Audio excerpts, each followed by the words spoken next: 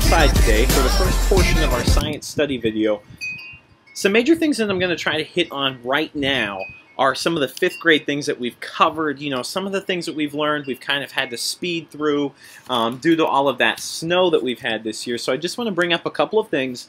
And the first would be just a basic science experiment, because I want to come back to the terms, and I know you probably know what they are. Independent versus dependent variable. So in math we learned that the variable is the thing that is the unknown. Okay, it's the thing that you really get to choose. So the independent and dependent are what I want to bring up, and now I'm going to bring you along with me to show you a few things. So right here, I have placed, let me try to get it into shot, I have placed some flowers into a container of water, and as you can notice, it's totally in the shade. Okay? Now I'm bringing you over, and now I have a thing of flowers that are totally in the sun, and as you can tell, it's really bright. So based on that, I want to know which ones are going to grow better. Okay, so the ones that are in the shade the whole time, or the ones that are in the sun the whole time. So I have to identify what's my independent variable, what's my dependent variable. These are the terms. So let's think about that for a second. So the independent variable, guys, is the one that you decide. Okay? Somehow find a way to think you decide. How can I think of that? How can I remember that in my mind? Well, the I of independent, I decide. Okay, so I got to decide. So I have a cup of flowers in water in the shade. I have a cup of flowers in the sun, in water, and I want to know which one grows the most. So science, you know, is all about asking that question like we've been talking about all year and trying to find answers to it. So my independent variable is the one that I get to change, the one that I have an impact on. So what would the independent variable be in this experiment? Yeah, it'd be the amount of sun. Okay, so a couple of independent variables here. We could actually have a few. One could be the amount of sun. Okay, that's one. I got to decide how much sun those flowers get versus the ones that I just showed you in the sun. Another independent variable, another one that you get to choose, could be, and this is kind of the same thing, but the placement of the flowers. Okay, so these flowers over here, I totally put them in the shade. I got to choose that. The ones back here, they're totally in the sun. I also got to choose that. So the independent variable, the I, that's what you determine. And then we have the dependent variable. Well, let me show you something. Kind of going back to our reading strategies we've learned this year, guys. The word depend means if I depend on you to study for your science SOL, by Tuesday, that means I really am relying on you to get that done by Tuesday.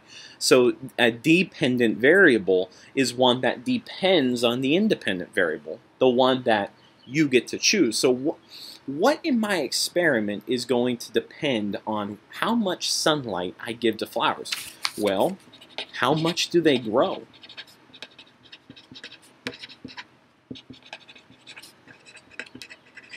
Or the height, the coloring, different things like that. You know, all of the major things that I'm thinking about in my science experiment. So the dependent variable, it's going to, based on where I put these flowers, it's going to determine how much they grow. You know, my hypothesis would personally be that the ones in the shade on a day like today may actually do better because these ones in the sun are absolutely being baked by the sun, and they may not have enough water to survive such an attack like that, you know. So the dependent variable would be either the height and the coloring of the flower. Is it still alive? These depend on where I put the flowers. So we have independent versus dependent. I will give you guys 5 house points if you can design an experiment and tell me where the independent, what your independent and what your dependent variable would be. There's some great practice on SOL Pass as well as on your review quizzes that you've already completed in class on independent and dependent variables. You really want to make sure that you get those down, guys, okay? So that's my one experiment. I'll come back to the flowers and show you actually what happened in a second. And since we're outside, I have a couple of other things that we could actually touch upon really quickly, and that would be vascular versus non-vascular. Do you guys remember how we started to classify plants?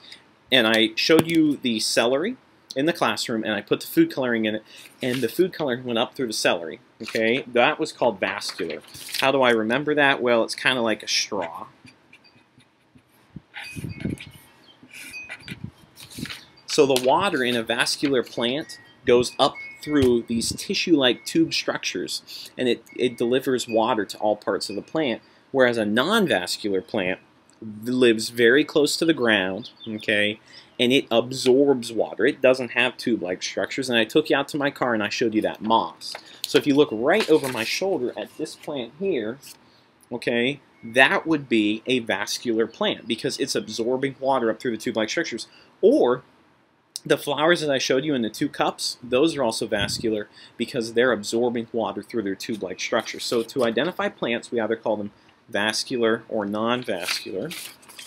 And one other area that you may want to get down, you know, we looked at those sample TEI questions that were available on the Virginia Department of Education website.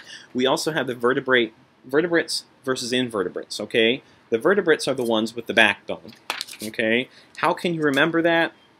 You know, maybe the B can help you to remember backbone, okay? Now, invertebrate kind of has the same thing, but invertebrate has no backbone, okay? How can I remember that? The N, no N.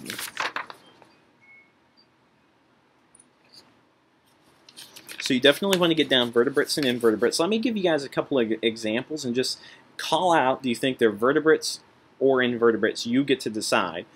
A spider, that would be an invertebrate. Good. Remember, they have an exoskeleton. They do not have a backbone. How about a human being? Yeah, we're vertebrates because we have a backbone. How about a turtle? A vertebrate. Very good. How about a snake? Vertebrate. How about a worm? Good. Invertebrate. How about a fish? That'd be a vertebrate. How about a crab? That would be an invertebrate. Remember, a lot of those things that live in the ocean are actually invertebrates. And if you actually think about it as well, remember how I told you only 2%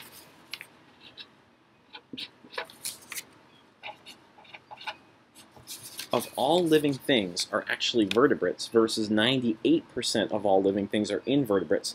And I bet you can name off 10 times more vertebrates than you can invertebrates. But that's just the makeup.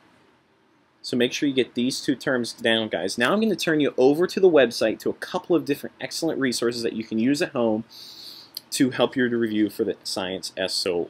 That kind of center around the scientific method and all of those great things that we've been talking about in class. So the first one is this question right here on the screen. Okay, it says, students notice, read along with me, that sugar maple tree leaves change from green to red during the fall months, and black oak tree leaves change from green to brown during the same time. The students are making a what? So what I want you to think of right now, you have these 4 options. They're making an observation, a conclusion, a prediction, or an inference. Think about what each of these things is. So an observation is simply using the 5 senses. Okay, taste, touch, smell,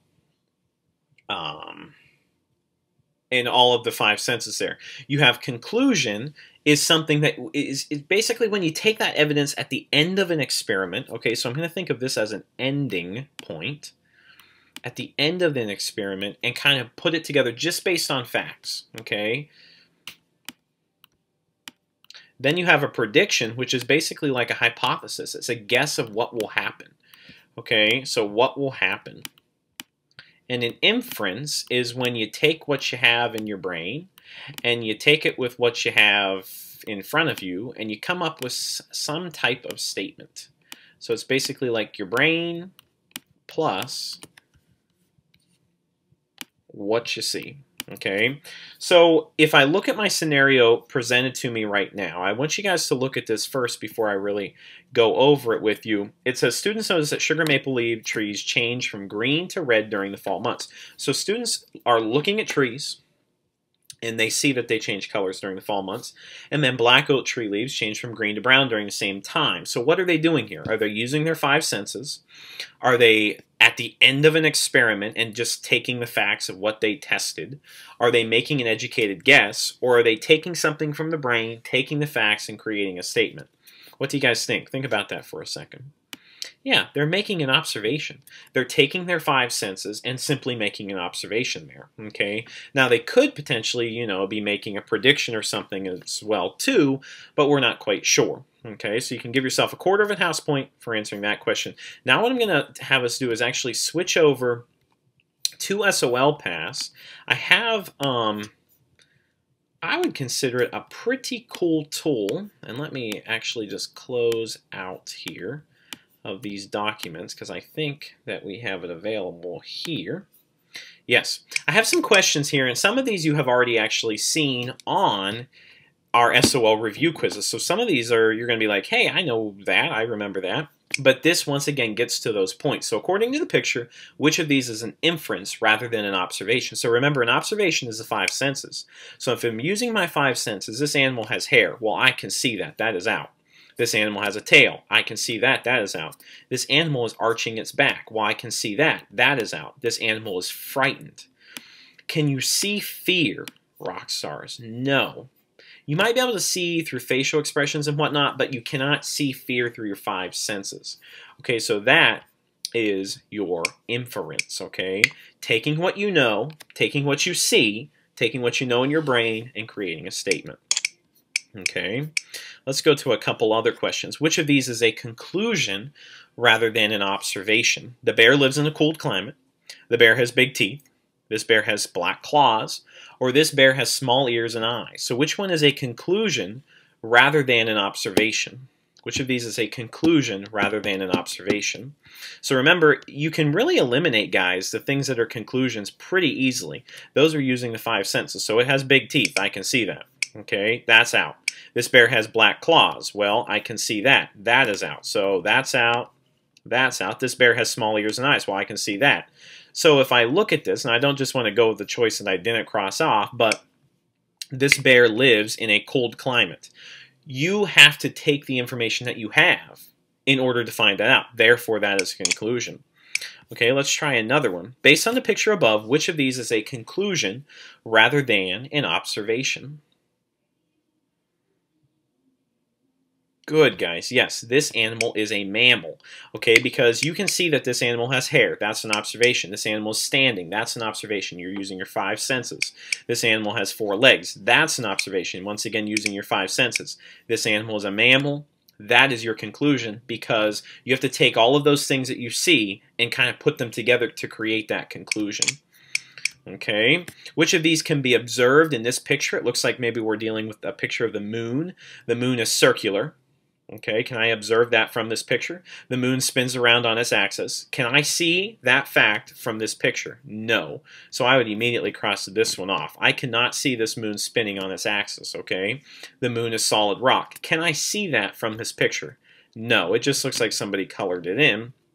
And the moon has a little air. Can I see that from this picture? No, okay? An observation is simply using your 5 senses. So from this picture, I can see that the moon is circular. That is what I would go with. Okay, which of the following is an observation about grasshoppers that a science class could have made on their nature walk? Okay, so an observation using the 5 senses. The grasshoppers will live longest in a container filled with plants. Is that an observation? No, that sounds more like part of an experiment. The grasshoppers are green with long back legs and antennae. Did they use their 5 senses to figure that one out? Potentially. The grasshoppers will probably eat more grass than tree leaves. Why is that one out, guys? Yeah, this word probably. Okay, an observation is 5 senses. When you're saying a word such as probably, that is getting into a hypothesis or a prediction. And the grasshoppers all hatched from eggs laid the year before. Well, you would have to do an experiment in order to find that out. Therefore, that would be a conclusion. So your answer, the observation, is the grasshoppers are green with long back legs and antennae. Okay, students notice, keyword underlined, that in the fall, leaves of sugar maple trees turn red, but the leaves, and we just did this one, the students are making an observation. Sandy grows roses along her walkway. The roses closest to the street had more blooms than the roses close to the house. Which statement is a hypothesis Sandy could make about her roses? So remember, hypothesis. She's making a prediction. Okay, so it says the roses too close to the street had more blooms than the roses close to the house. What's a hypothesis? There were many blooms on the roses near the house and fewer blooms on the roses close to the street. The roses close to the street had more blooms because they received more sunlight. The roses near the house were taller but had fewer blooms. Or the roses close to the house had fewer blooms and leaves. So what you guys have to think about here is, what is a hypothesis about her roses? So the first one is a conclusion or an observation, okay? Because you're basically saying there were many blooms on the roses near the house and fewer blooms on the roses close to the street. That's basically an observation, so that's out. The roses close to the street have more blooms because they received more sunlight. Now that word because, rock stars, is very, very important. So we're going to put a mark by that because she's trying to reason here, okay? So she's taking what she sees. We'll see there. The roses near the house were taller but had fewer blooms. Well, that is an observation. And the roses close to the house had fewer blooms and leaves. So those ones are all observations. So let's see if this is going, if letter B would be our answer. Yes.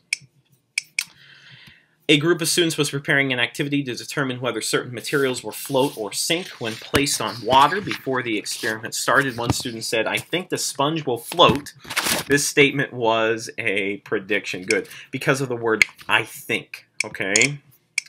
Let's go to another one. Students want to learn which of two soils hold more water. They put clay in one bottle and sand in another.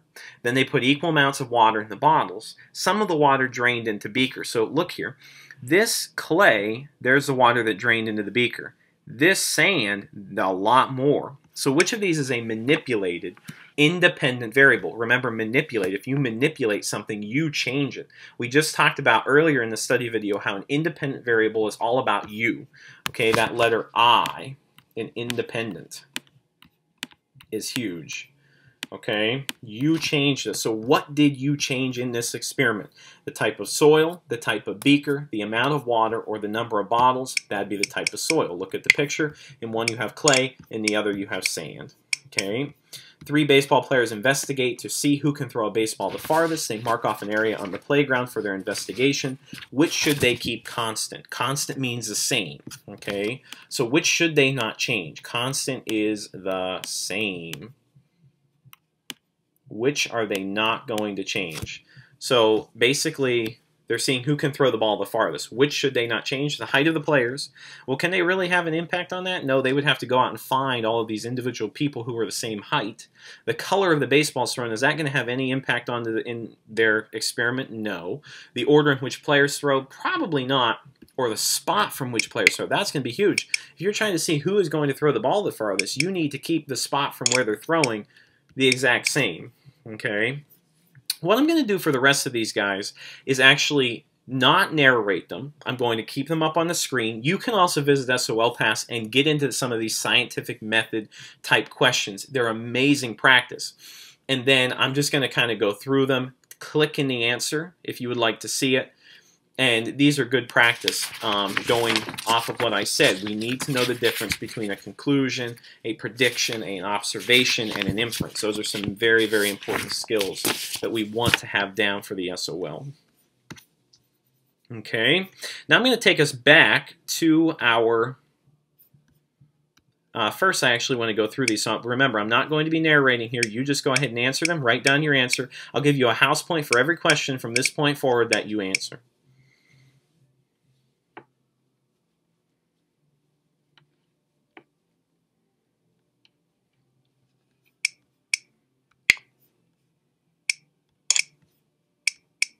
Remember to pause, and then I'll give you the answer. You may want to pause the video.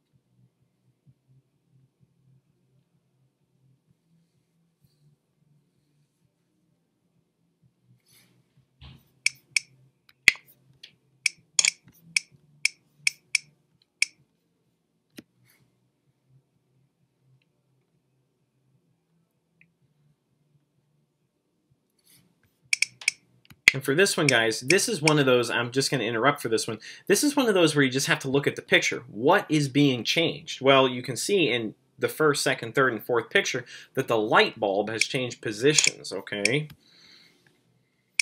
We actually did this one before. What is the independent manipulated variable? Well, if you look at the picture, you have a red light, a blue light, and a yellow light, so it'd be the color of the light bulb.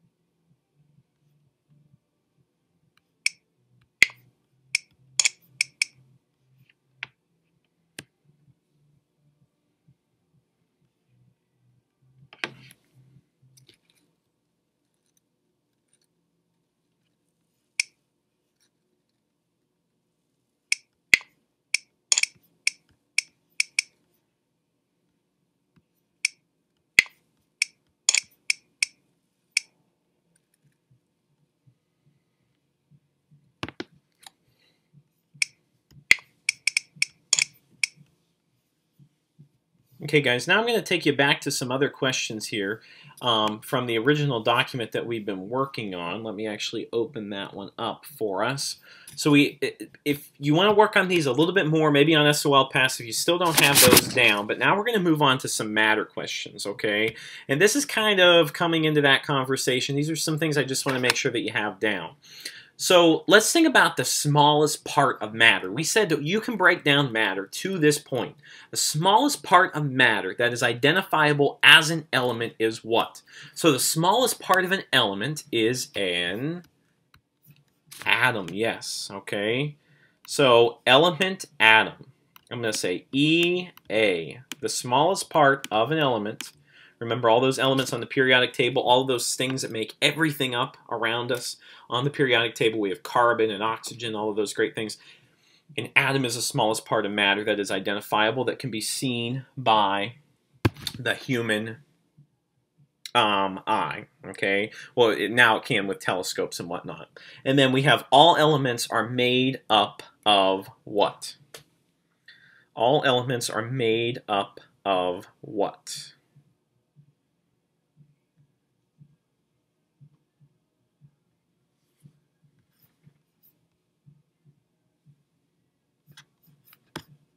I'm actually going to take you over to a sample page here that I found, guys, where these questions came off of. I think it's just a great way to study. Let me go down to the science section. Actually, I think it's up here. Bear with me, guys. There we go, yes. Math and science. We're going to go to the PDF presentation. Oop, we don't want grade 8. Here it is. So some of these questions I've been pulling off, guys, these are the things, you know, how we talked about how the state said, oh, you have to work on this. Okay, so the smallest part of matter is that is identifiable as an element is an atom. All elements are made up of atoms, okay? Those are some very, very important questions. Now, what's the smallest part of a compound? Remember when we take a compound, let me give you an example of a compound. Well, H2O is known as water, right? So that's hydrogen, 2 parts hydrogen, 1 part oxygen. The smallest part of a compound is a molecule. That's how we break those down into parts. Okay, so the smallest part of a compound is a molecule. Smallest part of an element, identifiable by a human, would be an atom. Okay, I'm going to continue our conversation here. I do want you to focus a little bit of time on cells. You know, we just kind of learned them about a month ago. Kind of review and refresh those different parts. So I have 2 sample questions that the state has released for us to look at. Number 1 says, what part of this plant cell is shown at the arrow? And I think this was on one of our review quizzes. So it's a plant cell because it's in that rectangular fashion, right? And at that arrow would be the cell wall. Okay, and then if you had to label the plant cell structures in the diagram, now remember we said, yes, a plant cell is rectangular and an animal cell is circular, but it's not going to be that perfect rectangle and that perfect circle. You kind of have to differentiate to distinguish in your mind, okay? And there you're going to have these different parts. While the vacuole is that storage space, the chloroplasts are what make the cell green, the nucleus is a control center, and the cytoplasm, remember that was like our frosting. That is right there as well. And if you actually want to look on SOLPAS, a great area to look, let me take you there, under Living Systems and Cells, okay, among the many cool things that you can see here, and remember the password is Tigers if it ever prompts you. So which of these organisms has cells with a cell wall? Well, you have to look here, a bluebird, a pine tree, a ladybug, or a fox squirrel. Well, it'd be the pine tree because everything else is an animal. Okay, and the cell wall is only in the plant cell. Which structure does a plant cell have that an animal cell does not have? Once again, is a cell wall.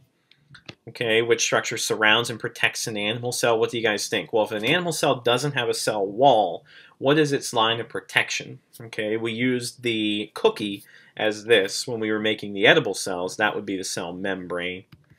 Okay, this is a really nice quiz to kind of help you guys refresh, but what you're going to notice on here is actually that many of the questions on here are the very questions that were on your review quiz. So, you know, you may be looking at that and say, Mr. Egger, what's going on here? But that's another great way to study as well, would be SOLPAS. Now, so cells are covered. We've talked about plants, vascular and non-vascular. You want to make sure you have those down. I talked about those when I was filming the first part of this outside, so you want to make sure you just look at those one last time. Now, the email that was sent to you with all of this study material includes these 4 study guides. You guys see these right here, study guide number 1, study guide number 2, 3, and 4, as well as links to the matter study video from way back in the year, the earth and rock cycle video, and the ocean study video. Now, I'm not telling you to watch all of these videos and do all of this work. That's not the intention here, guys. Remember how we talked about for a few weeks now, you want to look at your review quizzes that you completed in class since April 1st and say, okay, which one did I kind of do poorly on? Maybe I want to improve my skills with electricity, or maybe I want to improve my skills here. Those are the things that you want to do. But if you check out these study guides, these are from another district in the state of Virginia, and I was looking through them and I said, man, these are actually really, really nice, okay? Now, there's a lot of jargon on them, a lot of words, but if you get down to the actual content, the areas where they help to review, it's actually really amazing, okay? They have diagrams explaining pictures and different things like that. You know, they kind of brought some of those technology enhanced items in. There's the ocean floor. What do the arrows represent on the map? Well, those would be the currents. Remember the Gulf Stream current we talked about with oceans. We have the rock cycle, the model of the Earth. These are just really, really cool to help you to study. They include vocabulary cards, the models of the planets. Those are something you really want to work on if you don't have that down yet. And also some scientists you want to look at, okay? So these are some people that contributed to astronomy and to the planets. You have Aristotle, who had the Earth-centered view, who said the Earth was in the center of the universe and everything revolved around it. You have all of these other scientists as well who shared Earth-centered and Sun-centered views, and you also have Galileo, who proved that the Sun was the center of the universe. Okay, so that's a great area to study as well, guys, that I show you there, and each of those is available in this email that I sent you, okay? So I have set you up with so many amazing strategies. If at any time this week you're like, Mr. Reichert, I'm not quite sure, over the next 2 days, I guess, Mr. Reichert, I'm not quite sure about this concept, then you need to do one of two things. Number one, okay, I'm going to list these right here for you. You need to email me at this email address that I'm typing on the screen this very minute, because you'll be able to get in contact with me. I'll be sure to check it every hour or so to make sure that I can answer any questions that you have, or you guys, as always, as I tell you, you can give me a call on my cell phone. Here is my number, and say, hey, Mr. Reichert, I need a little bit more clarification with the planets, okay? I am here for you. I want you to be successful on Tuesday, but I also want you to get a great night's sleep. I want you to spend time with your families this weekend, and I want you to come with that amazing, effective effort and Barrett attitude that I know that you all have. Okay, guys? I'm extremely proud of you. If you went through this video and you made it to the end, you can bring in the secret code on Tuesday, which is I will rock the science SOL, and that is going to be worth 15 house points, because I really appreciate you putting in the extra effective effort to watch this and to sharpen some of your science skills in the meantime. So I will see you later, rocks.